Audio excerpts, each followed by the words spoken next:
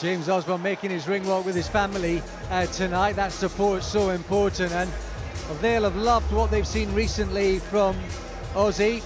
He is pushing forward and making giant progress fight by fight. It was a huge step up here in this ring back in February when he overcame the experienced Grant Dennis. He showed flow and versatility and craft in his work that night.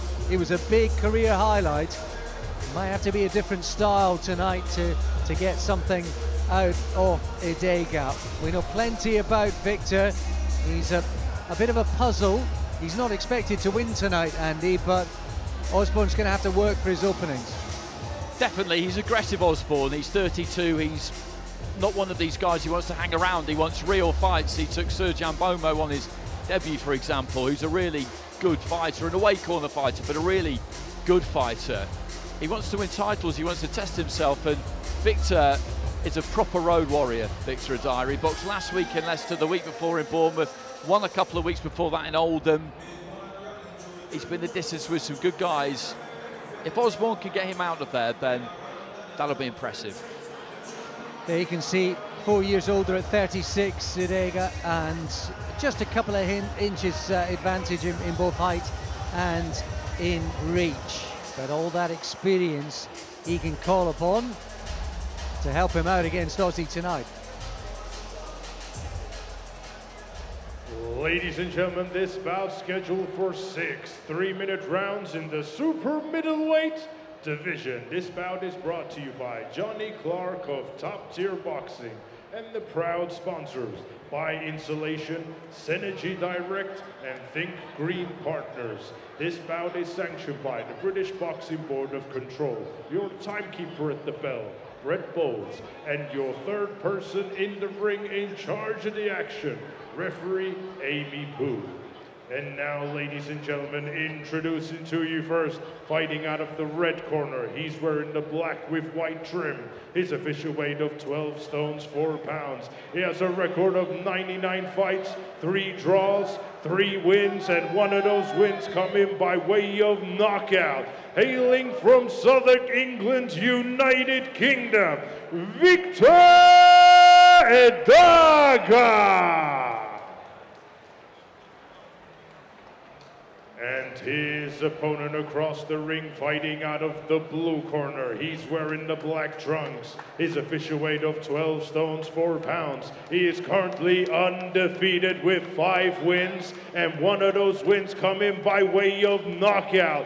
Hailing from Wickford, Essex, England's United Kingdom, James Osborne.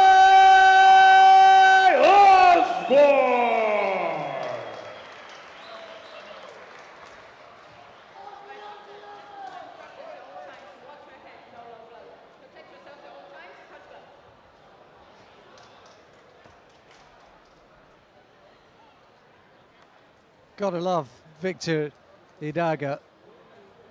Arms casually rested on the top ropes as though he's just about to go out for a Sunday stroll, rather than face up against an unbeaten prospect about to try and take his head off. You wouldn't expect anything less, Andy. No, you wouldn't. As we outlined, he's trodden these boards many, many times before, and he'll be expecting to do it in the next couple of weeks again, most likely after this, so he's not planning on getting stopped tonight. But Osborne, as I say, is the kind of guy who wants to win by stoppage. Southpaw, you look at the back on him, he's really, really strong. Yeah, we saw that kind of front foot aggressive style when he stopped the really tough Ray Bear last year. Bit more sort of defensively orientated or mindful last couple of fights, where he's shown a bit more of what he's capable of. But I think it might be, as Andy suggests, reverting to type for Osborne. I think the way that Edagah fights, he will need to be a bit more aggressive. Try and prize a few openings, or force the issue, force a few openings. Edagah there, though, just throwing a right hand from way out. Takes his feet back into the ropes. Was there a clash of heads there? Maybe something happened, I think, on the inside, but there's no damage to either one of them. Osborne went kind of flying back across the ring from the ropes, his feet well and truly underneath him. But it's been quite messy, this, hasn't it? So far, anyway. Yeah, well, Osborne's trying to be aggressive, close the gap. And Edagah so far is able to read him, avoid the shot, and then tie him up. 1, 2, 3, 4, 5. Well, they're going to count it. There was a punch that kind of landed on his body as he was twisting and turning over, but when he turned his back, but momentum was kind of taking him in that way anyway. He's probably a bit unlucky there, Edagah. It'll be interesting to get another look at that. My initial reaction was that something did land, but it was mainly a follow-up kind of drag or push which saw him go down. So sometimes you see them given, sometimes you don't. He didn't seem too upset, did he? Well, he was too busy joining the count with the timekeeper. He was tolling the numbers as they were coming through. A little bit of showmanship. You don't have to be the champion, the prospect, the up-and-comer to enjoy the moment. But Osborne's got to kind of try and take some of that away from Edagah.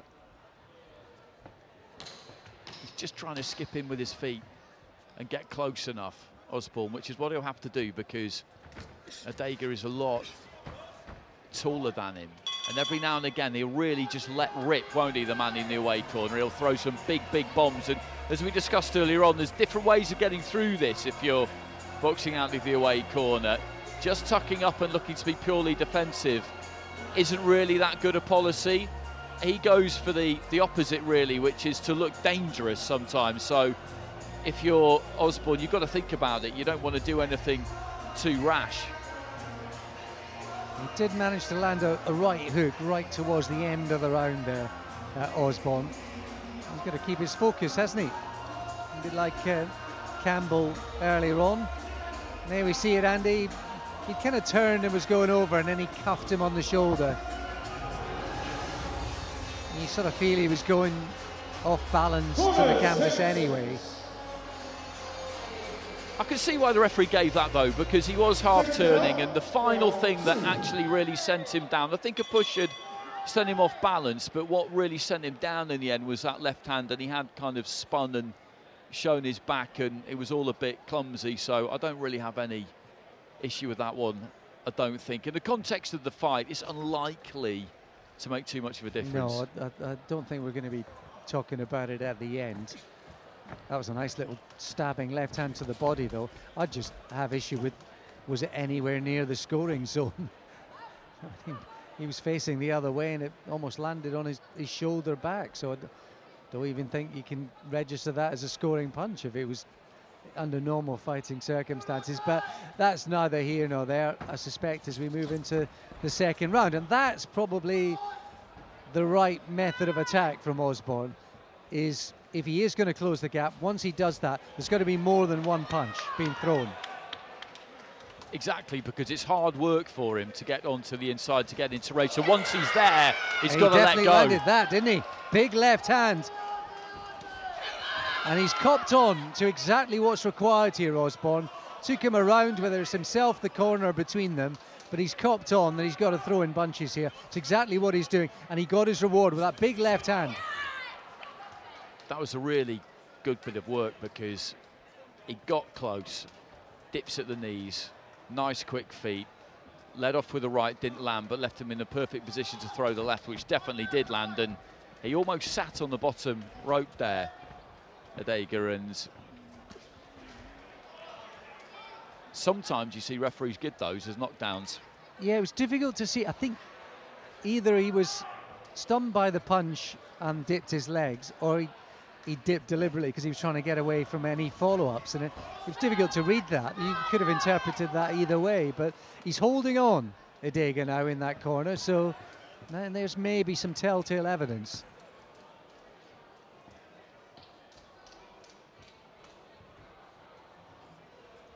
No doubt Osborne's got Edagah's attention now. He is wired and switched on. You can see how wide the eyes are in concentration.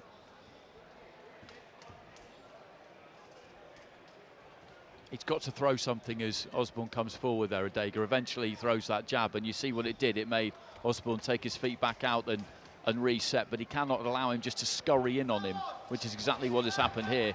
Good upper body movement there from Edagah to stay out of the way, but he can't just allow Osborne to just skip in at him because he's good at it. Yeah, and the feints and the upper body movement, they forced a reaction out of Edagah, didn't they, in that corner? And even although nothing came of it, he kind of almost earned himself an opportunity, Osborne, by exactly those tactics. So this is a change in the play and exactly what's required from Osborne. He's getting some reactions out of Edagah. And because of those reactions, he might, going forward, earn himself a little opportunity or two.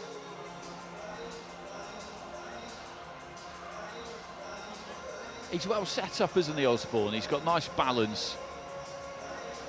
And that right hand did land into the body, and then he just uncoiled it, took him into the right position to throw that left, and he just lets it go. He's almost square as he throws it, but he's got that kind of upper body strength whereby with the rotation from the hips he can generate the power. Yeah, I've called his last couple of fights, Osborne, and he is learning fast on the job, and it's probably no surprise.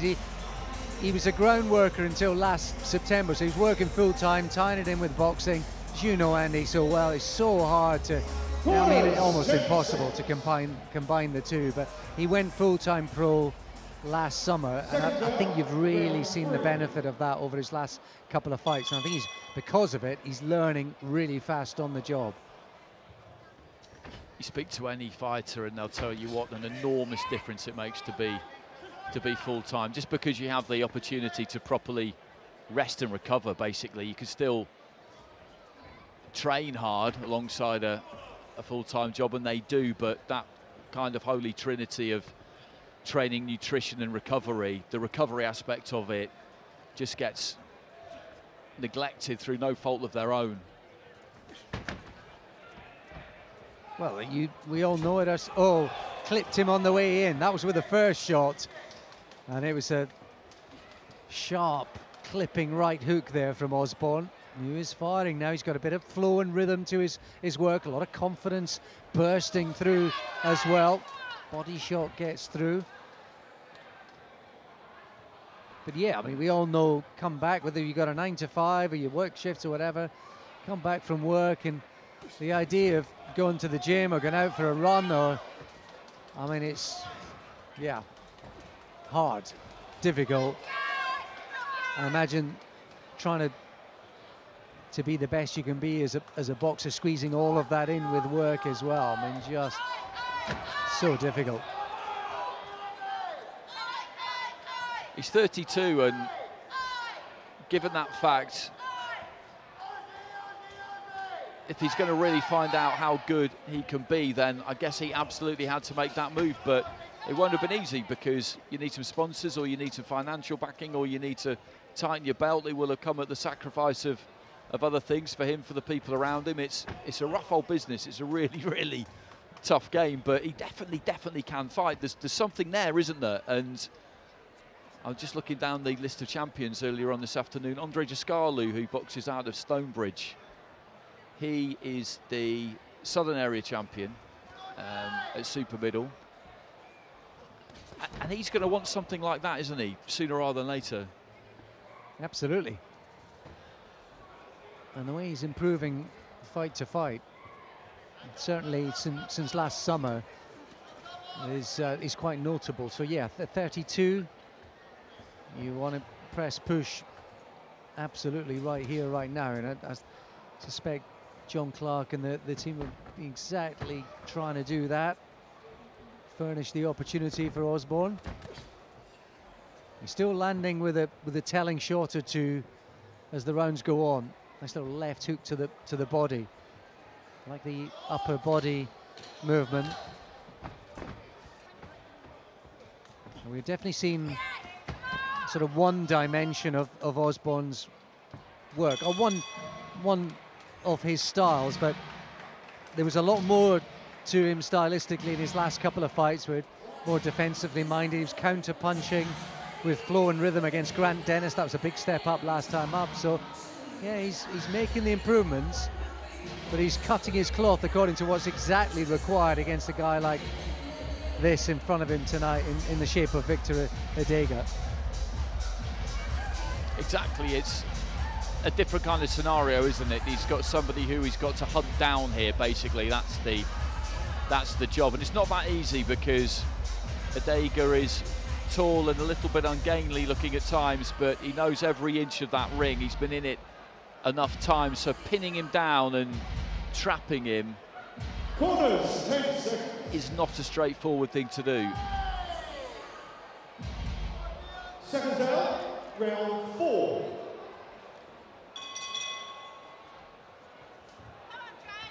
Into round 4 then. Osborne just trying to get through with one or so hard shots just to tame Edagah, just slow him down a bit. Easier said than done. His head movement's pretty good, isn't it? He just changes that height, dips his knees, drops his height, keeps that head on the move. So trying to catch him with something as he's on the way in isn't the easiest thing to do in the world, and when you're that much taller than him as well, that makes it that bit harder because you need to try and jab down and hit him almost on the top of the head or the shoulders if you're going to just knock him off balance and make him start again. The referee just having a quick word about him coming in low with the head. He does come in low with the head because he's shorter, and as we say, he gets low, but I haven't really seen him bring it up with any kind of intent. No, I think it's just the styles, isn't it?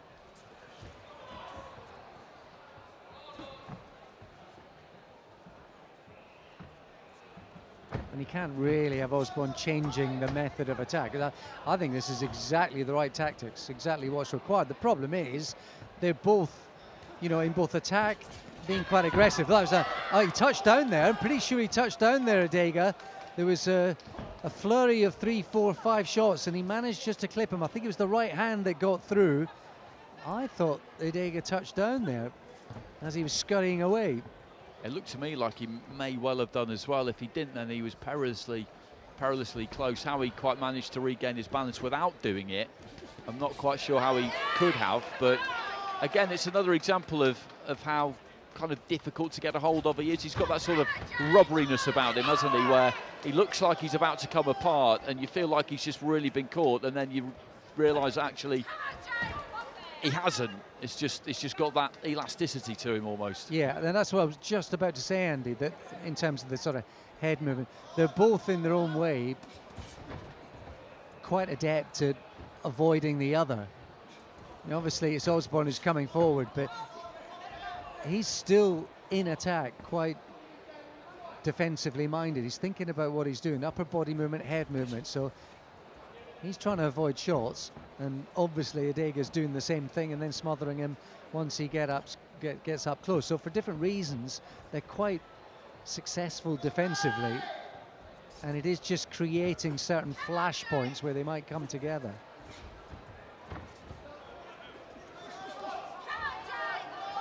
Because he's able to, every now and again, herd him back into a corner, Osborne.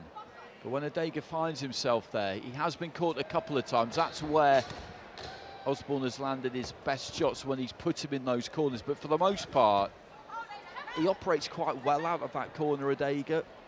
He makes you miss, gets hold of you, turns, does something. There was a withering look from Edagah to the referee as he was admonished not to hold. Just a withering look. It was similar to the look from Osborne when he was warned about the heads. I don't think Osborne can change his tactics at all. I think they're absolutely bang on, and Edagah's doing everything he knows to avoid getting hurt, and he's absolutely right to be doing that. Taking a few deep breaths, mind. I am kind of fascinated by these away corner guys, though. Over 400 rounds in the bank for Edagah. He's 36 now. You wonder how much longer he'll do this for, but then again, you look at this, and this is 6 rounds. It's against a good opponent. He's been made to work hard here. He's still up for it.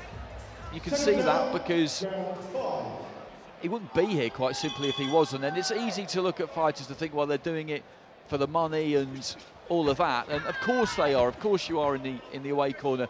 But you have to have a little bit more motivating you than just that. If it's just that, then as soon as it gets really hot in there, what's really stopping you from just deciding to take a seat and sit it out? Absolutely. It's a burning pride, isn't it? It's a burning pride and an absolute stubborn refusal to be hurt and stopped. Now there, a left hand getting through, and although he's showboating, yeah, an argument again that the ropes held him up. It's kind of amazing, to be honest, how he didn't go down there. How he goes about correcting his balance is actually pretty impressive, because he was at 45 degrees there pretty much, and he somehow managed to get his feet back underneath him. I think he maybe did get a forearm and elbow just tucked on the rope a little bit, which would have given him a split second, but no more than that. In truth, I don't think in any of these exchanges, there was one early on where his knees dipped and it was difficult to tell whether that was because he was hurt or he was avoiding the follow-up shots, but I think most of the problems have been an issue of recovering balance rather than anything else. I don't think he's necessarily been hurt, Edagah, or looked like he was going to be knocked out, but because he's backing off, he's trying to get out of the way, trying to recover his momentum. He has looked like he could have gone over a couple of times, could have been counted as well. That was a nice left hand on the inside there from Osborne. I think a problem he's had tonight is that he's had to start his attacks from so far out, because he'll kind of take the centre of the ring, he'll back off Edagah, have a look at him, move that head, then take his feet in. That it's a long way to go, and by the time he gets there, when he's throwing his punches, he's throwing them from quite a square position like he did there and reaching for them a bit, whereas when he got closer there, just that bit tighter, he could dig his toes in and get a bit more purchase on them. It's not an easy job, this, though. He's winning the fight. He's won every round, but this guy is, I mean, as he showed down the years, Victor, he is hard work. Yeah, and difficult to look good against, difficult to really pin down, master. And I think Osborne's done nearly, if not as well as he could, really. I think he's definitely employed the right tactics. One or two times where he's looked like he's on the cusp of building momentum, getting through, landing a big shot, a telling moment. But as is often the case, Edagah's just able to ride out the moments of danger, find a little bit of safety, and then move on. He's been patient, hasn't he, Osborne? And I think that kind of comes a little bit with age as well, because he would have looked at Edagah as his opponent tonight. He wasn't the original opponent, as we know, and he'll have thought to himself, okay, well, this will be what it will be. I'm not going to obsess about trying to stop this guy just because not many people have managed it. I'm just going to box and we'll see what happens. And he did just manage to just kind of catch his elbow on the rope there, which helped him stay up there, Edagah, but still it is impressive the way he manages to somehow get those long legs back underneath him. And also you were sort of just wondering aloud about the psychology a moment ago. Just looking up at Victor in the other corner. You know, he's pretty much there on his own. He's got someone who can help out if he was cut, but he is there. It's a one-man operation, this, and you know, it's me against the lot of you, effectively, is the mindset. It's and that's where the kind of pride and effort and everything comes to. It's a real stubbornness that's required, an individual stubborn pursuit, and he carries it out absolutely to the letter. He really does. It's the have gloves will travel, isn't it? As I said, the last few weeks, Oldham, Bournemouth, Leicester, and then a home tie for him, really. In loose geographical terms, travelling to Brentwood from Southwark, which is bang in the centre of London. That's where he boxes out of, and he'll be off wherever a decent purse takes him. Absolutely, he's been busy. This is his fourth fight in around about 4 weeks. He boxed on the 1st of June Leicester 2 weeks ago, 7 days ago he was down in Bournemouth, and here he is now in Essex a week on. So he has been busy. And by the way, one of those kick-started June was when a young sort of prospect, unbeaten in 7, he wasn't quite ready for what was in front of him, and he won that night. So that's why Osborne had to be switched on tonight. It's not always pretty with Edagah, but he does what he does, and it's up to his opponent to try and work it out and stop him doing it.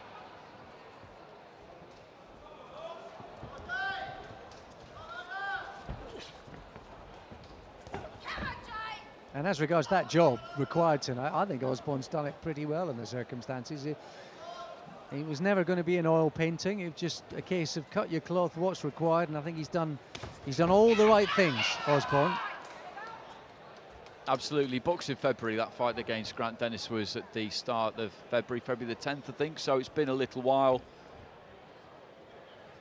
This isn't the fight that they wanted, but obviously he still wanted to fight. Got to stay as busy as you can. Activity is absolutely key. We see so many examples of that, particularly recently at the very top end of the sport, but at all levels of the sport, activity is crucial into the final minute, and Edagah's done a good job of that a lot of the time in the last couple of rounds. Osborne will come in, and as he comes in, he'll move forward himself, smother him, lean over the top of him, and then look at the referee. Atmosphere's just starting to build. It's getting busy here.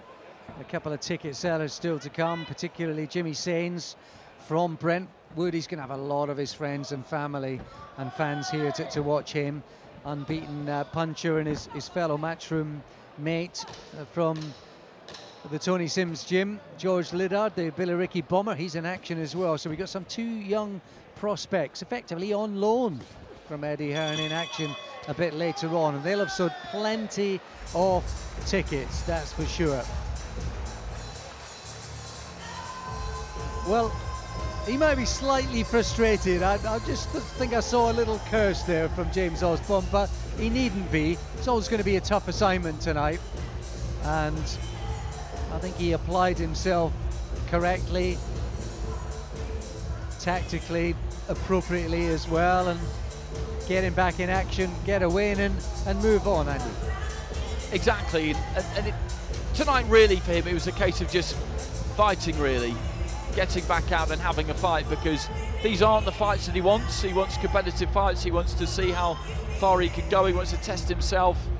That's what he's in this for, that's why he turned professional, that's why he's gone full-time as a pro, but it doesn't always work out the way you want it to. Getting the right fights can be tricky, and he worked hard over the 6 rounds there, so it was worth it, but it was never going to be easy, was it? Nah. A couple of times it looked like he might just land a really telling punch and then build on to something, but he can smile now. He knows the business, the game, and that's part of the story here tonight with Victor Edagah. He is very much part of the foundations of this great sport, and he'll probably be at a venue near you in the next week or 2. Let's get confirmation of it once again with Huss. Ladies and gentlemen, after 6 rounds of boxing, we go to the referee scorecard. Your ringside referee scores the bout 60-53, and your winner, James Osborne. Well, it's not one we're going to add to the rainy day fights for sure, but it was a potentially troublesome assignment tonight for James Osborne, and he's won. I'm not sure there's too much he can look back on himself, Andy, to think about what he could have been done differently. Just get busy, get paid, get some rounds, and it'll maybe some little things that he saw in there tonight will stick in his mind for a future opponent going forward. Yeah, exactly. I think that's all it is, really. You put that one in the rear view, you move on, you try and get a more challenging opponent next time out, and I'm sure that's what he's about to say to Ali. So Osborne moves to 6-0. They'll be targeting bigger nights, bigger fights. Bigger name opponents and maybe titles further down the line. Let's get the lowdown with Ali. James, your fourth time on a top tier show. You're a fan favourite here. Yeah. That was another win under your belt. Just sum up your performance. Frustrating, really. It's quite awkward. It's been a tough day and all for me. My little girl's been in hospital all day, so I've been at the hospital all day for just had to get the job done, really. But it's awkward and frustrating, really. Yeah, he is a tricky opponent to look good against. You got the knockdown, maybe arguably a few more. They weren't called as knockdowns, but what was the sort of game plan when you went in there? What did you want to show? Because late change of opponent as well. I just wanted to get the job done today. Just been a tough day, to be honest, and just wanted to get it done, and I've got to get back up to the hospital after. That's it. Well, you got the job done, you got the win. What is next for you? Comms team are talking about titles, maybe Southern area. What is your plan? Yeah, I just want a title next. I'll leave it up to my manager Lee and promoter John. Get another one, hopefully September, get a title. Great to have you on the show. Cheers, thank you.